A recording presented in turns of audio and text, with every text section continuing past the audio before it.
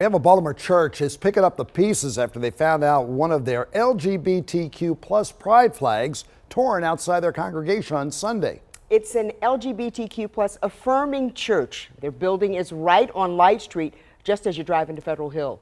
WMER 2 News' Jack Watson was there today. So Jack, how are the folks holding up? Yeah, Kelly, Light Street Presbyterian Church has been affirming for about the last 30 years. A pastor with the church tells me it's in generally a supportive area and a supportive city for that matter, but he says this was jarring. I just think it's a place where people instinctively feel like they will be included. On one side of the front entrance to Light Street Presbyterian Church, a fully intact LGBTQ plus flag. You wouldn't be able to tell the one on the opposite side is identical. Monday afternoon, you'd see it flying in opposite directions, torn right in half. When you are a very visible LGBTQ-affirming congregation, you sort of brace yourself for this moment. Hughes Williams has been a pastor here for the last 6 years.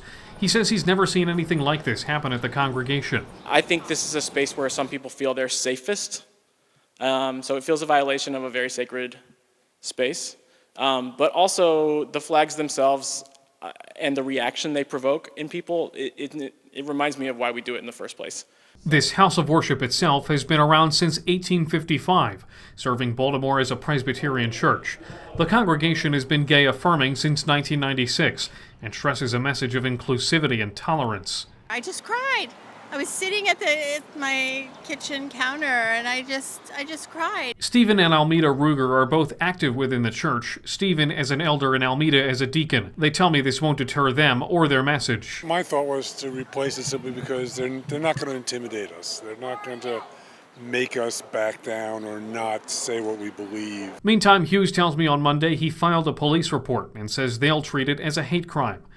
Hate, the exact thing this church is trying to avoid. In a world that doesn't feel safe to a lot of people, we want to be clear about the fact that this is a safe space.